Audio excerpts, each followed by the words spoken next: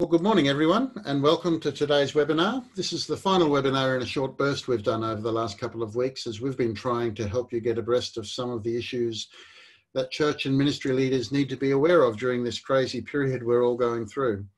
My name's Gary Williams. I'm the National Director of CMA, and it's my privilege to be your host for the next 45 minutes or so. Today's session is titled COVID-19 Impacts and Implications for Commercial Tenants.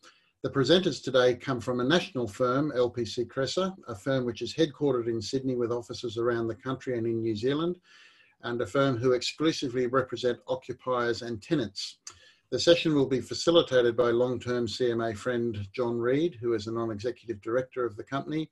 John will get us started in just a minute. He'll introduce his team as we go, and then we'll have some time for at the end for your questions. So if you have any questions, email them to webinars@cma.net.au.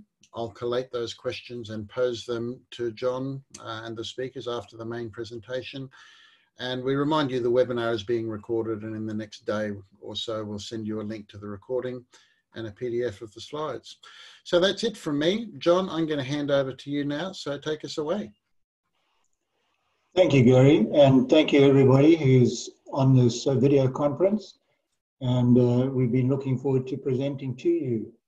Now, I should say at the outset that we had the presenters that we had listed, we've made some refinements and modifications having regard to the audience and having regard to the time constraints. We would have gone too long, and so we've adapted the presenters accordingly. Now, the question we're responding to, the core question, if you can keep it in mind, it will give you a theme to follow as the different presenters present. The question is this. The question is a very simple one. What can a commercial tenant do to contain occupancy costs during COVID-19? And so, in fact, there are two questions. There's a sub-question or a secondary question to that. I'll repeat that question. What can a commercial tenant do to contain occupancy costs during, the imperative word is during COVID-19. And then secondly, what can a commercial tenant do to get ready for post-COVID-19?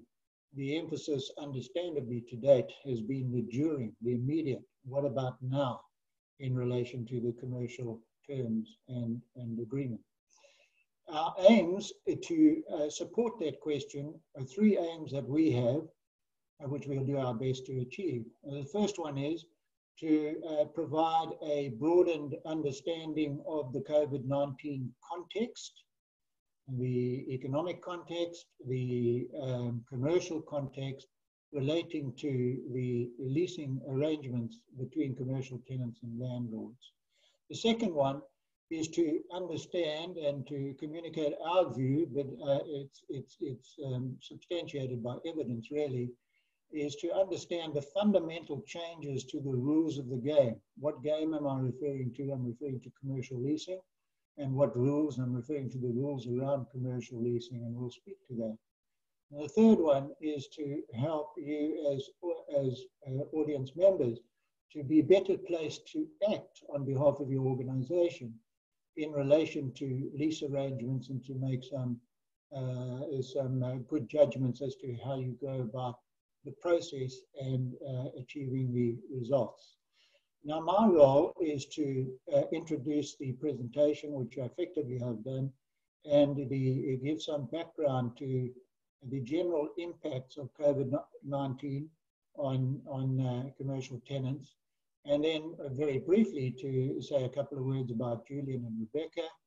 Julian will speak to getting lease arrangements, both interim and into the future, that fit the circumstances. So Julian will be speaking to the fit of the leasing arrangements to the COVID-19 predicament. Rebecca will follow a similar theme and a related theme, but she'll be speaking about the premises, because what you lease is physical premises. And she'll be talking about the premises readiness once one's starting to look ahead to a post-COVID-19 situation. Well, you have a slide in front of you, which is a beach scene. And so one might ask the question, well, why on earth do we have that slide? I do think it's implicitly obvious, is that it represents the two core impacts of COVID-19 upon the leasing question, and that has been limited utilisation. Julian will speak to that in more detail later. Limited utilisation of premises that one has leased to have utilisation of those premises, and then linked to that, but not entirely linked to it, sometimes it's not linked, is the impact on most in relation to economic hardship or financial hardship being experienced by the organisation. Even though it's a not-for-profit organisation, that still applies in most instances. So what we will do is to ensure we've got involvement is we'll start with a quick poll, and Gary will display that poll, and we'll get a couple of answers. It's very quick, and see how we go. So there's the poll. How has COVID-19 affected the utilisation of your leased premises? Multiple choice, no impact, marginal drop, significant drop, premises not being utilised. How is COVID-19 affecting your financial income? So the first is utilisation, the second is the financial income. And the poll is anonymous, so feel free to respond. Once Gary's got sufficient returns, he'll just give us a view of the results. Okay, I'm just giving people a bit of time to do some mental calculations and to run and consult with the CFO or whatever it is they need to do. We're about a quarter of the people have responded so far. Mm-hmm. We'll give it a little bit longer.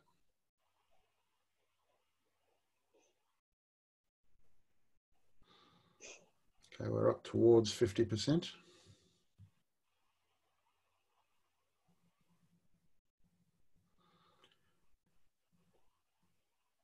Okay, we'll just give it another 10 seconds or so. Maybe not everyone is in a position to respond or is able to respond. Oh no, we're still getting some more responses.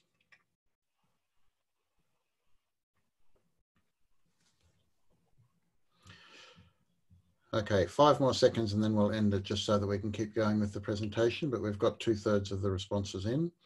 Thank you, Gary. Okay, and here are the results. You seeing that, John? I am, thank you very much. And so we can see that by far and away the stronger weighting is of course premises not being utilised, significant drop in utilisation. We tend to think no impact on utilisation. It could be, for example, an aged care operator operating from a fixed facility, retirement living, you know, that sort of Christian not-for-profit type operation potentially. And then when we look at the revenues, clearly we can see that it's weighted towards marginally reduced and dramatically reduced. So we can close that. Thanks, Gary. And move on to the next slide. So that gives us a sense then of the context that we're dealing with. Impact on utilisation, impact on the financial position of the organisation, both for-profit and not-for-profit. So key question, what is it that commercial tenants need during this period? I answered that in the first slide, I'm repeating it. Interim occupancy cost release, and leases and premises that are fit for post-COVID. 2 different time frames we're dealing with here. Now, Lpc Cresa as tenant advisors, our focus is on gaining. We have a bias towards the tenant, and you always need this when there's a conflict of interest. And so we seek to ensure that the share of pain and the fair proportion borne by the landlord, it matches the facts as one would perceive them from the tenant perspective. A final prefacing comment is that we've got this remarkable situation currently where tenants are not getting what they signed up for, and landlords, it's the same in fact for the landlords, is the parties have entered into an agreement, and where they've ended up now through COVID, unanticipated, and the impacts of COVID, is that neither party is in the situation that was intended. I'll give a very simple example of this before I move off the point. If you take a mall situation, and I do see, for example, not-for-profits in some malls like Mission Australia and sort of a second-hand retail or a pseudo-retail or a proper retail type organisation, is that the tenants would have signed up based on statistics of foot traffic and so on. And clearly those statistics are not the case currently. And this is what I mean by people having signed into lease agreements where the stats originally contemplated are not the reality now. And so the next slide, please. So what the next slide is dealing with is the context in which tenants and landlords are working out this shared pain, this interim occupancy cost relief, and the context in which the longer term arrangements will be modified and worked out. And so I've used this slide to which just depicts a very news release from April 3, which is already old hat, from Prime Minister Morrison, and speaking to the framework which was to come, which has now come as of yesterday, in relation to guidelines and a mandatory code for firms with revenues from 50 million down. Now, why have I used this? I've used this because it's April 3, the announcement, and we've already moved to April 7 with a further announcement. I've used it because the little picture there is straight from our website. And notice it says, receive our weekly COVID-19 updates for tenants. The imperative word being weekly. So the context in which this negotiation between landlords and tenants is taking place is evolving very quickly. And the impacts are evolving very quickly. Take a very simple example. Take a restaurant where the initial impact was a drop in attendance. Next impact was close the restaurant and just have a takeaway. Next impact, in many instances, close the operation. So it's an evolving context, it's evolving impact. So the next slide, please.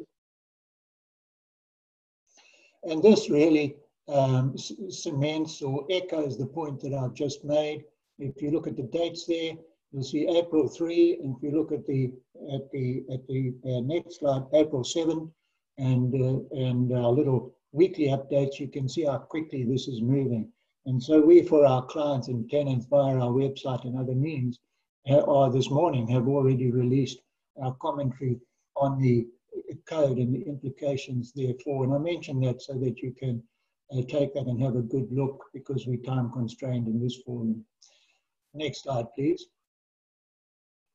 So in the pursuit of interim relief and the pursuit of having lease arrangements that fit a post-COVID situation, it's the word which I hardly ever use this word. The word that I've used on this slide is unprecedented solutions. This is unprecedented. The context is unprecedented. It's a word that gets used too loosely, but it's precisely and accurately and appropriately used here. So it's unprecedented solutions are required for interim relief, and unprecedented representation is required to make premises and leases, both of those things, fit for post-COVID. There's nothing straightforward. The rules of the game have not been defined in a way that suits what we're dealing with here.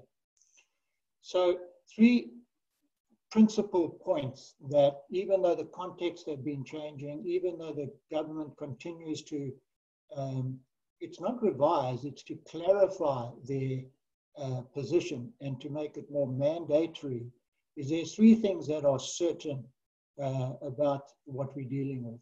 And those are the points that are given on this slide. Pre-COVID-19, as far as commercial leasing is concerned, the ink is dry. You've done, you've signed, it's done, you live with it, the tenant must live with it. The second point is it was always lessee beware. Whereas lessee think through the issues, think through the fact, and take appropriate judgments and decisions.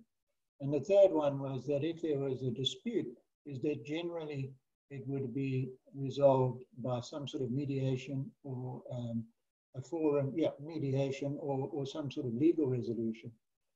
And in general terms, now the situation we've entered into is the concept of the ink of dry is gone. The lessee beware is replaced by lessor to share pain. And the legal resolution is replaced by a negotiated resolution is the default and even mandated position in the current circumstances. So with that, I'll go to the next slide, please, and introduce with a few words, just say what Julian and then Rebecca following will speak to. Julian's focus will be on the principles that I've spoken to and building on those, elaborating on those, and focusing on the leasing question, getting leases right for the interim, during the COVID episode, and then for post. Rebecca will change that and she'll focus on getting premises right for post-COVID. And we'll draw on some of our experiences of our own not-for-profit clients, and many of them Christian not-for-profit clients, to try and make it as real as possible. Thank you, Julian. Thanks, John. So as John mentioned, I'll be focusing on the impacts and solutions for commercial tenants. What we've done is we've divided it into two. One is the immediate impact and the long-term impact. And they're both very relevant individually. So if we look at the interim solution or the impact, it's limited utilisation. So not being able to occupy the space the way that we had intended to, in addition to or combined with financial hardship. And I'll talk to this a little bit more in later slides. The long-term solution is around what will we learn out of this process and how will it change the way that we work? And obviously the key point here is the mobile working, everyone having to work from home. How will that feed into the business requirements going forward, and what changes will there be? And then ultimately, what do we need to do in relation to our leases and how can we adapt them for the future? Next slide, please. So this slide is, what do commercial tenants need? And again, we've divided it into three, or this time into three slides, which is the interim agreement that we need to look at, the post or planning for what post-COVID will look like, and then implementing the strategy from the plan, the post-COVID plan. So if we go back to the number one, which is the interim requirement, is any claim that we make with a landlord needs to be substantiated. So we need to be clear that we can't utilise the premises in the same way. We've got clients, not-for-profit clients, that are currently occupying their space, office space, at around 5 to 10%, which is effectively not using it. We've also had a client this week effectively close down a large office and cancelled all the access cards for all the employees. So interesting times. That combined with a financial impact, which is a reduction in the revenue, and also increases in costs. Again, I got off the phone yesterday to a client, a not-for-profit, and the costs for them have increased. And as an example, they made a comment about the personal protective equipment that they need to supply their staff has gone up 600% during this time, which is a huge increase. So we need to be very mindful of the impacts. Those two items combined give rise to the requirement for a reduction in rental or rental relief. And many of you may fall into the category of the JobKeeper program, which provides us, as of yesterday, a mandatory obligation on the landlord and the tenant to sit down and talk through what that relief will look like. And that relief looks like, or will be, a minimum of 50% waiver of the rent and potentially the balance repaid over a period of time, the balance of the lease term. Obviously, that reduction in rent will have to have it need to be correlated with the reduction in revenue. But what's important here is that it's still subject to a negotiation. So skilled negotiation is very important when talking to the landlord, and very much evidence-based. So we need to demonstrate the impacts and in order to get to the outcome. So we're very much on top of this now with our clients, and something that we've been talking to landlords about since March, and will continue to do so in April, and something that we need to be doing now whilst the need is there. In terms of the post-COVID plan is looking around what the business needs are. So what we need to understand what changes there will be to the business and what changes will be needed.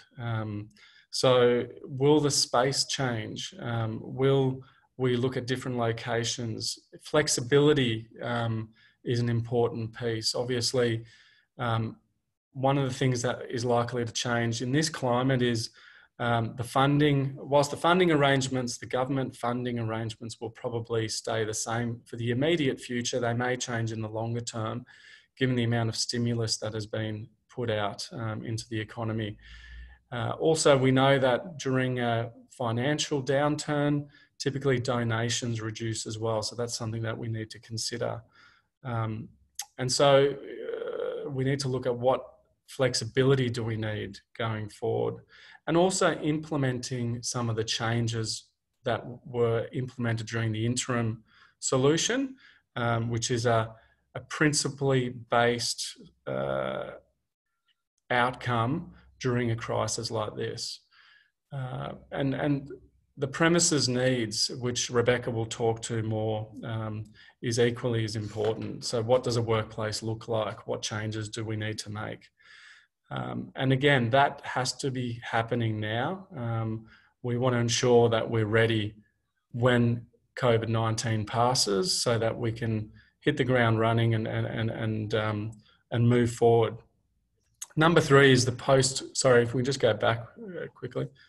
So post-COVID, getting the lease ready is negotiating those leases now, making sure that we implement the plan that we've set out, and we make those things happen.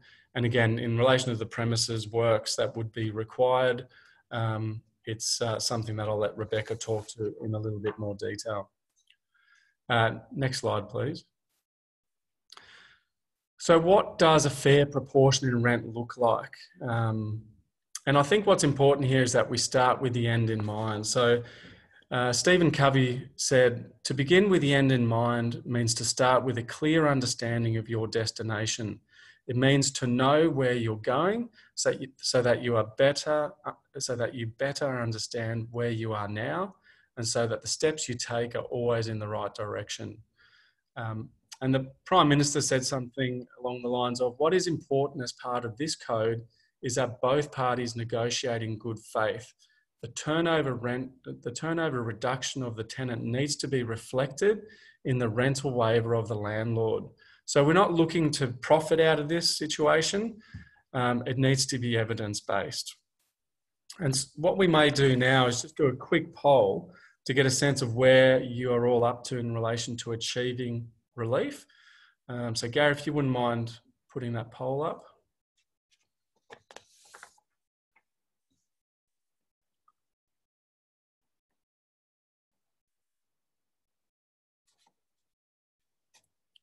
So it'll be interesting to see where everyone is up to in relation to seeking relief.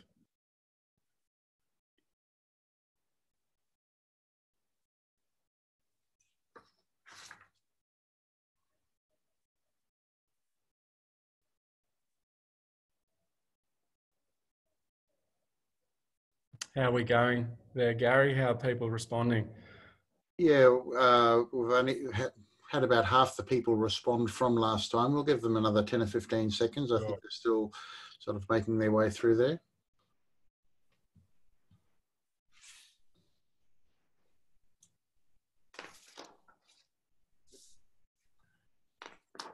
Okay, just another few seconds and we'll see what people have had to say. Okay, we'll close it off, and you should be able to see that, Julian. Are you seeing that now? Not yet, no. What about now? No. Can you do you want to just read out the results quickly, if you've got visibility? Yeah, okay. My screen is saying that attendees are now viewing the poll results. Folks, could you just use the little raise your hand thing to tell me if you can see those poll results? Okay, we might not, my screen says that the attendees are now viewing the results, but here's what the answers are saying. So the first question, has your organisation achieved interim rent relief since the start? 1 said yes, 12 said no. So the vast majority are no. Question 2, has your organisation made approaches to your landlord in relation to rent relief? 10 have said yes, 3 have said no. So a significant majority have made approaches. And then has your organisation made approaches to landlords for rent relief that have been rejected? Nobody. Okay. Nobody has had approaches that have been rejected. Thank you. So what we've done, I mean, that's interesting. It's obviously, we're all talking about it, but we obviously haven't landed on a solution. So what we've put together here, and apologies for the slide, it's the formatting's come out a little bit different to what we had intended. The rating tool is dividing what we consider to be a favourable outcome versus a not favourable outcome. And the reason we've put this together is to demonstrate what is shared pain with a landlord, the principle of saying we can't occupy those premises, which is not our fault and it's not the landlord's fault, but it has to be a shared problem. So a favourable outcome is where the rental is waived or a proportion of the rental is waived without the need to repay a proportion or all of that waived rent. So that versus a not favourable outcome, which is a requirement to, I guess, defer the payment or defer rental with the requirement to repay. And again, the issue with not favourable is that the landlord isn't taking any pain here. We're effectively delaying what our obligations were anyway. So these are very valid in relation to our discussions with landlords. And I'll just make a point here that the mandated government announcement refers to a minimum of 50% of the rental being waived, having regard to the reduction in the turnover. So even the government is clear on the fact that it's a minimum of 50%. It's not to be necessarily deferred and repaid at a later stage, but only a portion of that.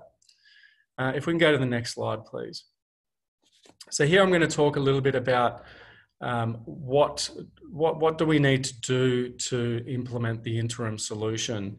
And we've just got a couple of dot points there, but the key is, again, to keep the end in mind is to be structured in your discussions.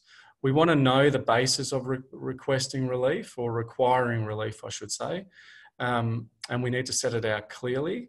We want to get a quick response, and so we need to implement a phased approach. We will need to substantiate what the reduction in utilisation has been, and I think that's quite easy to do in this climate, as well as what the impacts have been on a financial basis. And here, the principle around that is very valid with the landlord. So we want to make sure that the landlord is on board with that.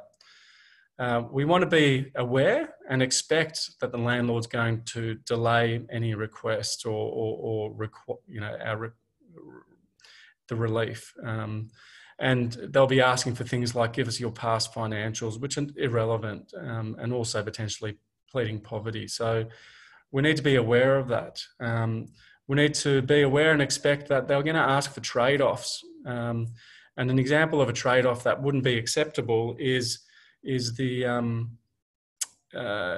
extension of term which doesn't have any relevance to the relief being provided. So a 3-month relief with a 3-year extension to the term just wouldn't be appropriate. We want to always refer to the government direction, or not always, but we want to make sure that if there's negative pushback, that we refer to the government direction, which is great evidence to use. We want to formalise the agreements quickly because the need is now.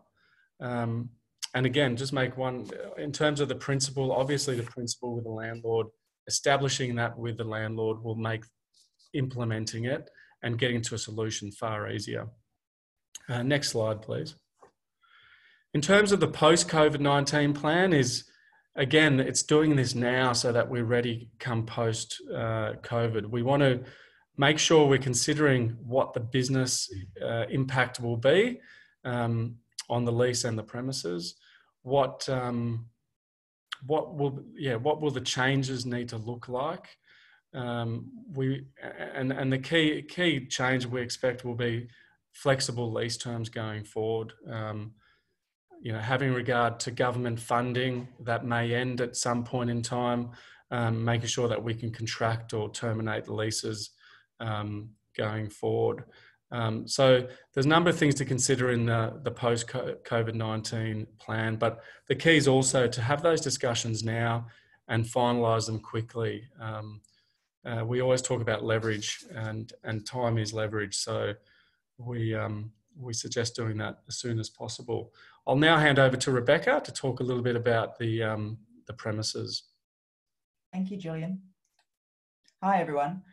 So I thought I'd start out by just talking about what the old norm was with respect to premises, and it was very focused on being present. Space was designed to support bumping into your colleagues, to promote collaboration, and a variety of spaces and settings would be designed to enable that face-to-face working. There were a lot of tools that had been rolled out to allow remote working, but very few of the workforce had actually adopted those tools as part of their work life. And a lot of it was driven by individuals' personal commitments to family and the stage of life they are in. So the current norm, where forced isolation has shown that a remote and distributed workforce can, and in many industries, be as productive as a present workforce, has been the new norm for most industries. And it has accelerated the adoption of mobile working and technology. So what we are anticipating will happen is that the new norm, post-COVID, the pendulum will swing back slightly, but not all the way to pre-COVID. So the shift has been significant. One of the predictable impacts, or some of the predictable impacts of COVID-19 will be the sustained increased unemployment levels, and it will take some time before that is corrected. There will be continuing financial hardship, both personally and for organisations, and likely a reduction in the donations to charities as a result. So what does that pose as far as problems and outcomes in respect of premises? Well, we believe that everything will change. Every organisation will need smart strategies and solutions to rebuild their organisations and provide the services that they do to the community.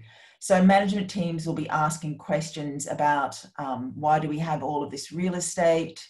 We aren't utilising it. And now in the new norm, how can we make our premises fit for purpose? So what we see happening will be that there will be a lot of consolidation of premises into smaller footprints and with increased utilisation and densities. And the challenge is how to make those spaces work and be fit for purpose. We also see that as a result of that, there will be closures of offices and premises and having to make good and negotiating that with landlords or physically returning the premises to their prior tenant condition. Also, as part of that, there's handing back space, and Julian's mentioned, but there are a number of ways to do that, including surrendering premises, subleasing, petitioning floors, and only occupying smaller footprints. As part of that, and making the premises that are utilised fit for purpose, one of the key questions is how can we make our people and visitors to premises safe? And so there will be a lot of discussion around those protocols and how the workplace can provide that protection. And also, because of the stress on organisations and individuals and clients, you know, how can we refresh or make our premises refocus our group and allow us to move forward in a positive manner? So we see a lot of representing workspaces in a way that will promote collegiate and a positive attitude to the future. We also see that a lot of the items that I've just discussed will also be facilitated probably or initiated by mergers and consolidations. So organisations, as they strive to maintain relevant and financial in the future, will merge and consolidate and be looking to minimise their real estate costs and maximise the outcomes. So exiting leases, making good, refurbishing their premises. And these are all things that we're currently working with clients now about analysing, you know, how can we move them from their pre-COVID-19 to their future way of working, and what are the costs and the time and the risks associated with doing that. So we see that there will be a injection of activity in representing and repositioning assets after COVID-19. Maybe I could hand over to John. Did you want to continue, John? Thank you, Rebecca. Thank you, Rebecca. Thanks very much. So next slide, please, which is our last slide. And then we've got time for Q&A. So to summarize, this slide puts together what Rebecca and Julian have spoken to and what I spoke about. And really summarizing is in relation to interim occupancy cost relief principles, restating them, shared pain principle, substantiate the position and ensure that the representation for the position of the landlord is skilled. And then looking ahead to post-COVID, get there early, look to ensure that the leases in the long term are renegotiated, restructured. There's an opportunity to do that now during COVID to fit for purpose with the future business requirements, having regard to the future business requirements. And with the premises, if I summarize what Rebecca was saying, it's rethink, reshape, and refresh to fit the future business requirements. Thank you very much. And Gary, I hand to you for the questions. Okay, well, we have just a couple of questions and I'll just direct them to you, John, and you can field them how you will. The first one I think we've sort of covered, but if you could just, you know, summarise the answer to this. If rental reduction is to be in proportion to the reduction in income, how do we verify that? Is it just a conversation in good faith, or can we request for something? If so, what information? So how do you answer that, you know, succinctly? Yes, and if I could ask my fellow panelists, Julian and Rebecca, if you could just unmute and and put video on as well. So in principle, if this is, the question is asked in, as I made the point earlier on, in an evolving context. And so we apply judgment and good decision making. So our logical answer to that is that you get to the principle of the matter. Principle of the matter is landlord to share in the pain, and then you substantiate the reality. You think about utilisation. Julian, for example, quoted some statistics, and you write that stuff down, you capture it. In relation to financial hardship, we've had some responses for landlords where they've asked for historic financials and so on, which Julian has indicated.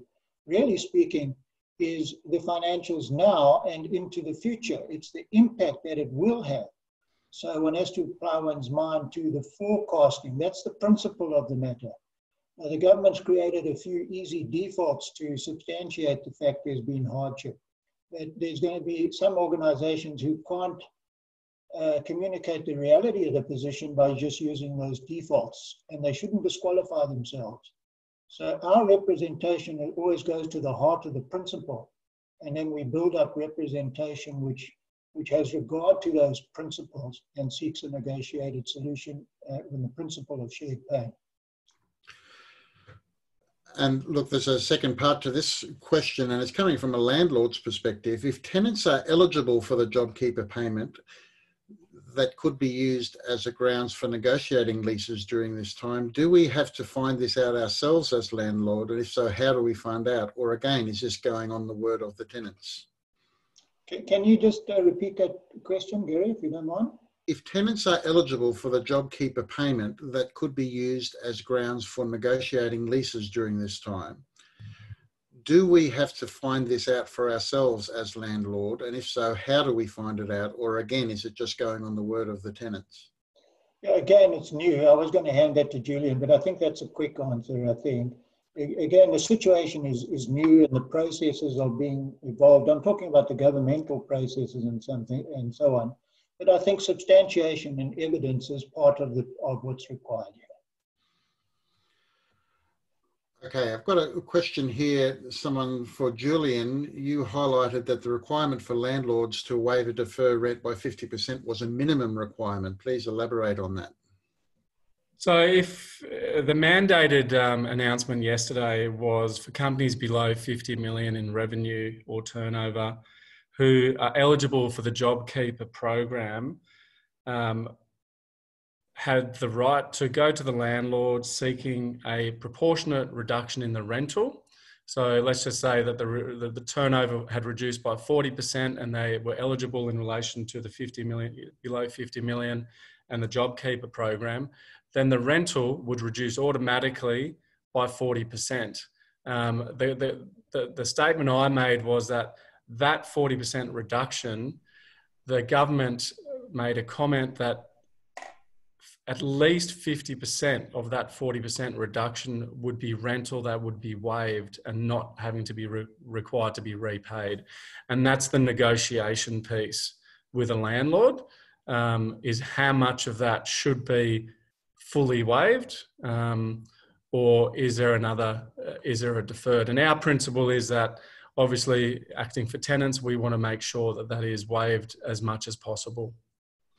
Can I add just something to that? Because I think that's a very, very important question, probably one of the most important questions. And Niels, if I can ask you, if you could move the slide back to the slide that Julian used, which had Scott Morrison's quotation. So we're very strong on getting to the principle, which a point I made just now, and following on from what Julian has said, is the code that has come out specifically states, I think it uses the words, a minimum of 50%. That's in the code. But when you look at Morrison's statements, he's saying what is important part of this code is that both parties negotiate in good faith. The turnover reduction of the tenant needs to be reflected in the rental waiver of the landlord. And so the principle is effectively a waiver aligned to the reduction in the turnover. I think that needs to be understood. What the government has created is a flaw. The government has created and said, I'm just trying to be quick, but the government has said that anything outside of less than a 50% direct waiver is just not permissible, not allowable. So they've created a flaw for good faith negotiations getting to this principle. That would be our representation. That's a position that we would come from. Okay, here we have one. If an organisation does not qualify for the government's JobKeeper program, then does that mean they lie outside the code for landlords and tenants and cannot get rental relief? You want to handle that, Julian? Yeah, look, the answer is absolutely eligible. I think if we look at the two key principles, which is the space utilisation as well as a reduction in turnover, we absolutely need to be talking to the landlord. And, you know, in many ways, the principles put forward by the government are the principles that, you know, that they apply to every single tenant. So the simple answer is absolutely we should be, and we need to be doing that now. So again, to add to what Julian has said, Julian said it very accurately. The only point that I would add is that the mandatory code covers the category that was being referred to. The principles cover everybody. The intention covers everybody. It just means that the representation and the negotiation needs a lot more good faith. Okay. Got a question here, post-COVID, maybe for Rebecca. Funds are likely to be tight post-COVID. Do you have any guidance for low-cost touch-ups to premises that could add to post-COVID productivity? Very good. Very good question. Yes, so I suppose part of the conversation or negotiations with landlords can be talking about incentives, or so one thing would be a conversation with the landlord about incentives or opportunities for them to help fund any refreshment or refurbishment works required. And there has been, I mean, a lot of our organisations we work with, we focus on reuse of furniture and equipment. And so by approaching work in a very pragmatic way with the mindset of being economical, but also environmentally friendly, the approach of reuse is one that we support. So okay. That would be my first 2 points. Let's talk to the landlord about their contribution, and then how can we do it where we repurpose efficiently. Okay.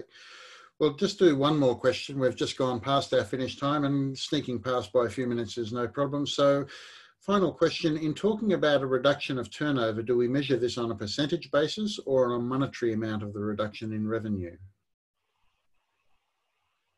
Can I answer that? I mean, I would have suggested it be a percentage, because the percentage is proportionate, is the proportionate reduction to the rental. So if it's a reduction of 35%, then the rent should proportionately reduce by 35%. Okay. Well, look, thanks. We might close it off there. It brings us to an end. Thank you, John and team, for being with us and giving us some direction in these matters. And thank you to everyone for joining us today. As I said, we'll be sending you a webinar recording in the PDF notes tomorrow, and then CMA is going to take a short break over Easter, so you won't hear from us for a little while. So may you and your family and your team have a blessed Easter. We look forward to connecting with you again soon. That's it from me. Thank you, everyone, for joining us. Thank you. Bye for now. Thank you. Bye.